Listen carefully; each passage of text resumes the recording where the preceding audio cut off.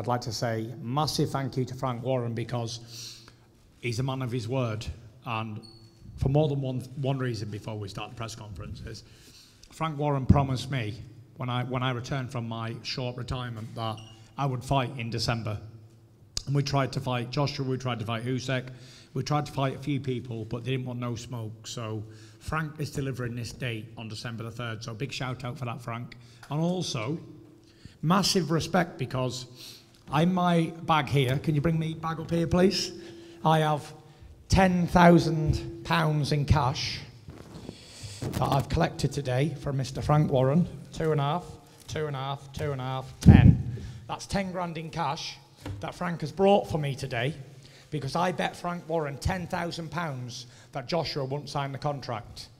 Guess what? 10 grand richer, tax-free, bet money. You don't.